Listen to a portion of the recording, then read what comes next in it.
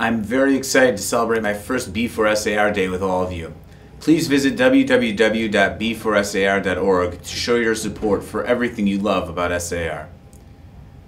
During the upcoming holiday of Shavuot, we'll be marking the anniversary of the giving of the Torah on Har Sinai, over 3,000 years ago. As a parent and educator, I believe that the episode of the giving of the Torah and the subsequent sin of the Egel HaZahav, the golden calf, provide us with a lesson in the midah of savlanut, the virtue of patience. The Jewish people had been redeemed from the horrors of Egyptian slavery through a slew of miracles, the likes of which had never been seen before. These miracles, however, were but an opening act for the giving of the Torah at Sinai, where it wasn't just Moshe or one of the Avot who had an encounter with the divine, but every single member of Bnei Yisrael heard the voice of God. The excitement and the meaning of such an encounter must have been a spiritual paradise for Bnei Yisrael. But then, just a short time later came the betrayal, when the people violated the second of the 10 Commandments by building and worshipping a golden calf, even having the audacity to say, Eila Elohecha Yisrael asher ha'elucha me'eretz Mitzrayim. This is the God of Israel who took you out of Egypt. What led to the betrayal? Impatience. According to Chazal, Moshe told the people that he would descend Sinai after 40 days. During his time away, he would learn the rest of the Torah from Hashem in order to teach it to the people. But the people miscalculated or misunderstood what Moshe meant, and when he did not arrive as expected, they decided they could not wait and needed a leader, perhaps a medium through which they could communicate with Hashem, and they violated the mitzvah prohibiting idolatry without thinking twice. They faced adversity and lost patience. Shortly thereafter, Moshe arrived on the scene to see the people he had led out of Mitzrayim for the purpose of receiving the Torah, reveling in the shadow of the calf. Moshe too exhibited impatience by smashing the luchot, the tablets written by God himself, to the ground. It's what happened next that teaches us about how to cultivate patience.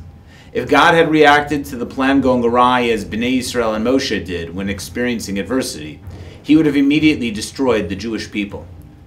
But what did he do instead? He taught Moshe the 13 attributes of mercy.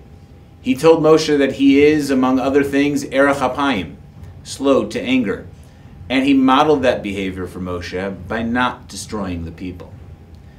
Being patient is a godly trait, but it's important to note that it's not always easy, even for God himself. But since he modeled it for Moshe, Moshe was able to effectively model it for Hashem later on, when situations arose which tried his patience. Take, for instance, when the spies brought back a slanderous report about the land of Israel, the land which God had promised Abraham and was now ready to give to his descendants. And it was accepted by Bnei Yisrael, who expressed a desire to return to the bondage of Egypt. Hashem had had enough of his rebellious people, and informed Moshe of his desire to destroy them and start over again. Moshe then said, Ve'ata Hashem, erech hapayim, and now you, God, are slow to anger, in effect reminding God of what he had taught him at Sinai. When the people you love disappoint you, be measured in your response. Don't be overcome by these feelings and act rashly. Have patience. Hashem agreed and backed off his stated course of action. And this relationship continues throughout the Torah. When Moshe loses his cool, Hashem reminds him of the need for patience.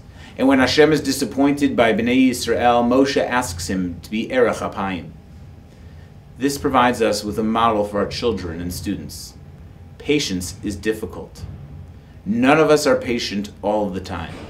But if we take the cue from Hashem and Moshe and effectively model savlanut for our children and students, they'll be able to effectively model it for us when we need a nudge in the right direction.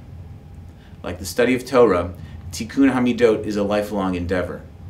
On the occasion of the upcoming anniversary of the giving of the Torah, may we all merit to effectively model positive midot for our students and children.